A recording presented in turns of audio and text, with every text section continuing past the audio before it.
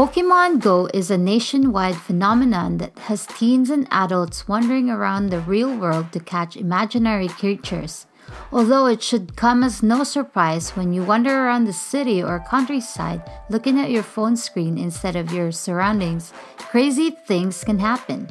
Here are 10 crazy Pokemon Go moments. Number 10. Pokemon Go disrupts Weatherman.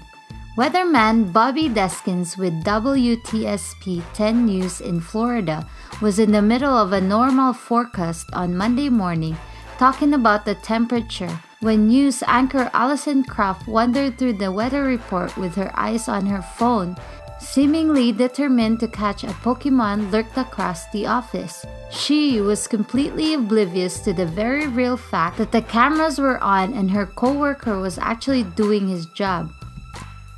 Number 9. Pokemon Go ends a relationship. An NYC man is claiming that the popular augmented reality game Pokemon Go helped his current lover in catching him cheating. Evan Scribner says his girlfriend was able to look at his activity in the game, see that he was in an ex-Flames house in Brooklyn, thanks to the geolocation feature of the app. Scribner couldn't find any excuse on why he was there. His now current girlfriend is now an ex-Flame as well. Number 8. Pokemon Go cost a guy his job. Sunny Truyen, an Australian working in Singapore, was fired after making a rant in Facebook that the popular game isn't available in Singapore. His boss, CEO Darius Chong, posted in the company's blog that they have terminated Truyen as soon as the incident came to their attention. Truyen then reached out Mashable stating that it was a dick move on his part and a very big error in his judgment. Number 7. People are getting injured playing Pokemon Go. Social media buzzed with reports of players who suffered minor injuries from tripping and falling while playing the game. Take this guy who posted in Reddit. Not even 30 minutes after the release last night, I slipped and fell down a ditch, fractured the 5th metatarsal bone in my foot, 6 to 8 weeks for recovery. Others posted that they too had near misses or minor scrapes from chasing Pokemon. Even though the app warns players to be aware of their surroundings, people are just determined to catch those critters. Number 6. A guy getting shot at.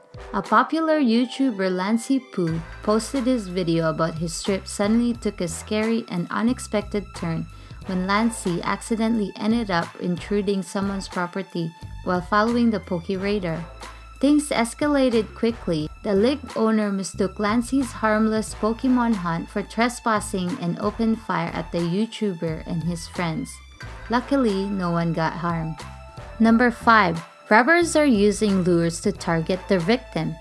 In Missouri, 4 men have used the game to find players at a specific location and rob them using a handgun. The robbers used lure modules from the game to lure players from secluded areas where they could be easily robbed. The suspects were then charged first-degree robbery.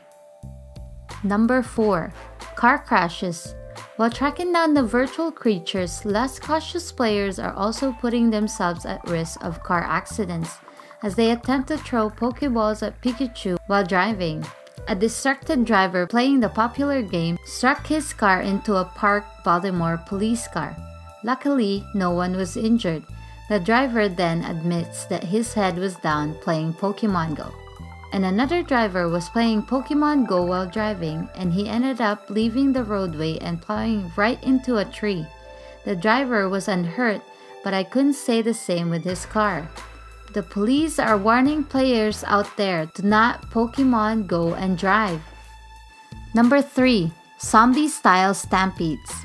A massive number of Pokemon Go players stampeded in Central Park late night on July 14th when a Beforian showed up in the vicinity, and the result, a huge mass of players are seen converging on the spot, some exiting stopped cars and the others are dashing across the street in order to catch Eevee Evolution Beforian. The event was captured, it sure then became viral. Number 2. Fell off a cliff. Two men took a tumble down the side of a cliff while playing Pokemon Go, with one ending up about 90 feet down and the other about 50 feet.